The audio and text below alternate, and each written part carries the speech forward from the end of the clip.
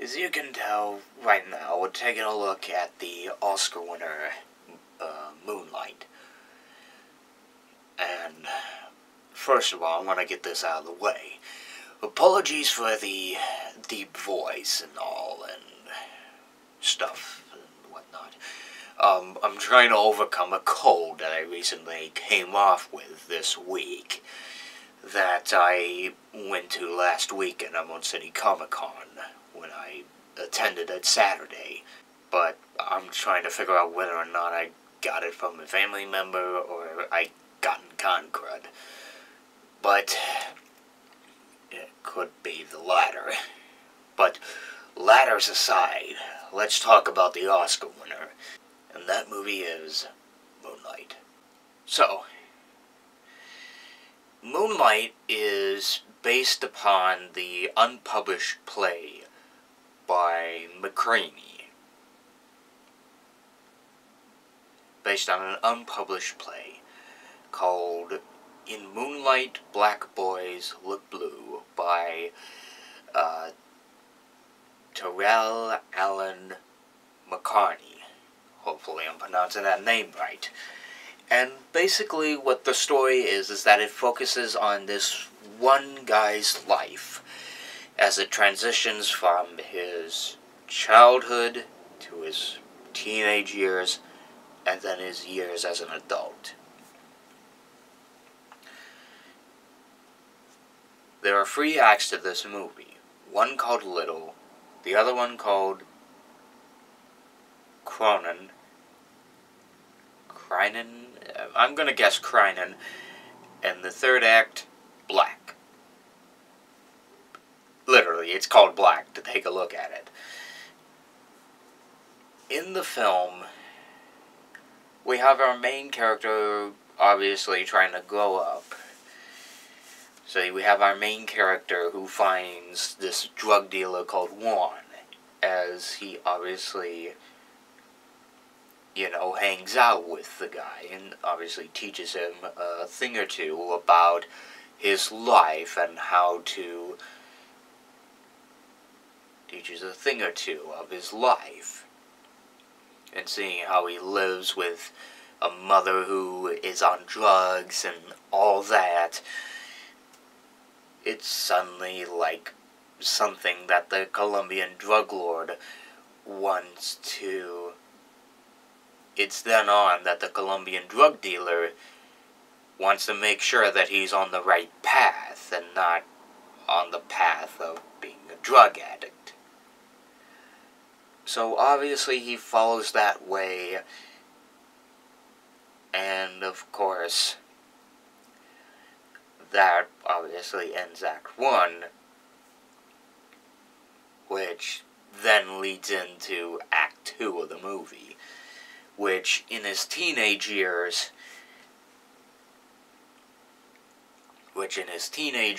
he's obviously the one who gets picked on by bullies. He's trying to make sure that he doesn't run into this guy or get his rear end kicked. Yeah, I have to make sure this is appropriate, so can't really curse much on here, can I?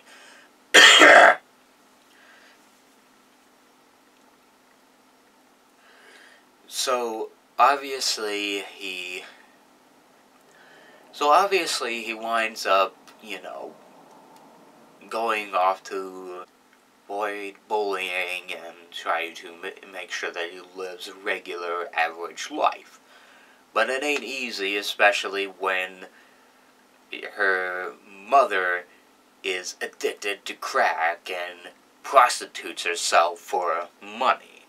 It's a hard subject, and it's something that's very hard to talk about, especially in this day and age. It's probably common, especially in their era, and probably in ours, but geez, I can't believe this actually does happen. It's sinister, it's dark, and talking about drugs it's just so wrong. So, obviously, he tries to make sure that he lives a fine life, obviously making sure that his almost worn out, drug-addicted mother is taking care of herself. And that is going on. That he obviously has to find a way to obviously finish off the bullies.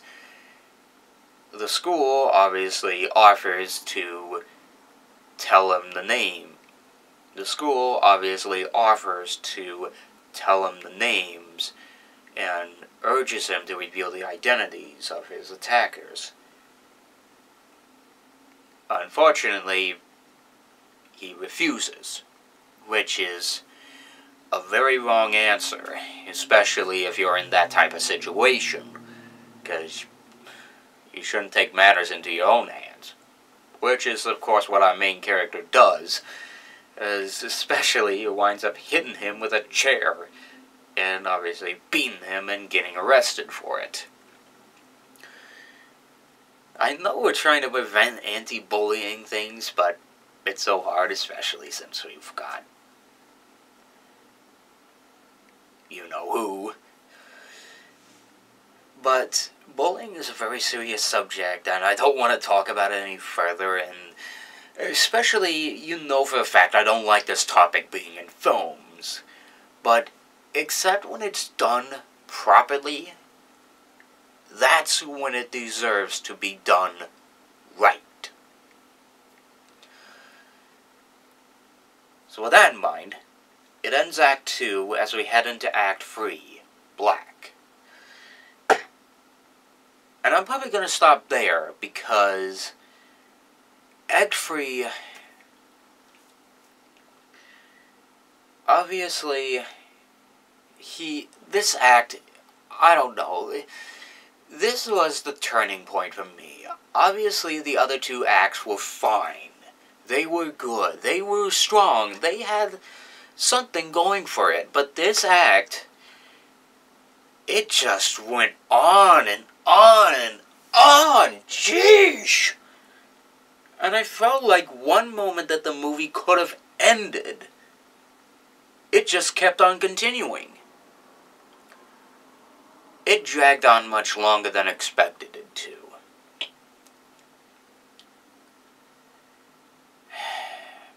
It's a boring movie, at least in the third act. Obviously, when they're trying to talk in the diner and whatnot, they're trying to pull off some sort of Quentin Tarantino-style diner set, and they're obviously trying to pull off some Quentin Tarantino-style, like, scene or whatever, but it fails in the process. Pulp Fiction, it is not. And then, to make matters worse, like I said, the movie could have ended it right as they drove off and whatnot, or at least when they drove into Kevin's home, when they drove off into the highway. That movie could have ended there. It kept on continuing. Well, how about in the home? No, it still kept continuing for that one more shot. I'm like, God, when is this going to end? I'm like, yeah, this isn't really the best picture movie for me.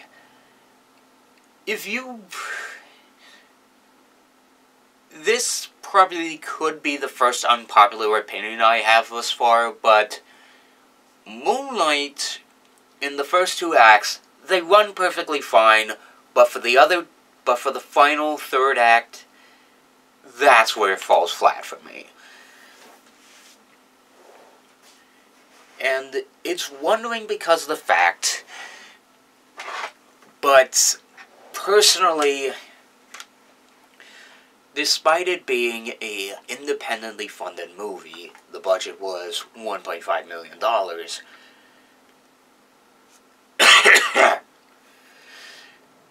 the film, it just falls in the final act, as I said before. I like everything about it. It's well acted, it's well written, and especially some of the angles are well good.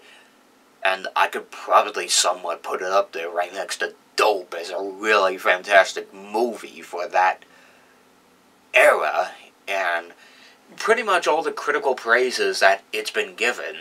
Heck, it's been, like, so far getting a 97% on Rotten Tomatoes. That's fantastic for the movie. And everybody's been, like, putting it as #1 in their top 10 list. But for me, I don't think this will be a movie I will be revisiting anytime soon.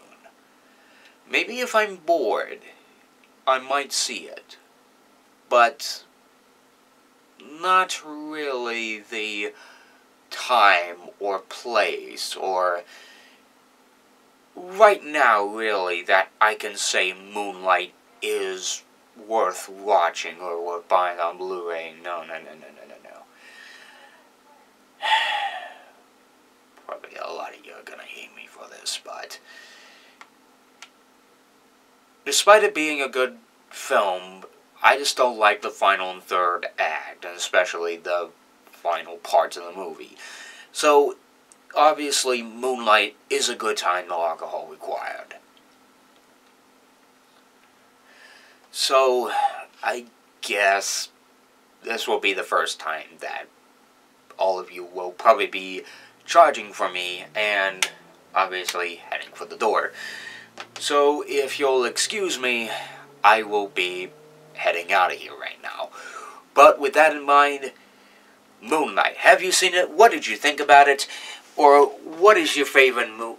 Or basically, what is the movie that you personally think is your favorite of all time? Whatever your thoughts are, comment below and let me know. And as always, if you like what you've seen here and you want to see more, click on the channel name if you want to see more. And as always, I'm the Ferb Guy, and I'll see you guys for the next movie. Bye.